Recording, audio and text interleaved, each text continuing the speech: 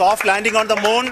India is on the moon. This was the moment the chief of the Indian Space Research Organization announced Chandrayaan-3 spacecraft's successful landing at the lunar South Pole on Wednesday. The mission is seen as crucial to lunar exploration, and India is standing as a space power, days after a similar Russian lander crashed.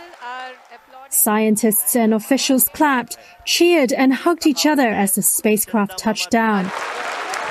Prime Minister Narendra Modi waved the Indian flag as he watched the landing from the BRICS summit in South Africa, where he declared it a victory cry of a new India. This was India's second attempt to land a spacecraft to the moon.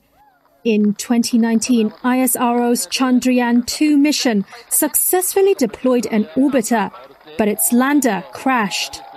Rough terrain makes a South Pole landing difficult, and a first landing is historic. The region's ice could supply fuel, oxygen, and drinking water for future missions. The Chandrayaan-3 is now expected to remain functional for 2 weeks, running a series of experiments, including a spectrometer analysis of the mineral composition of the lunar surface.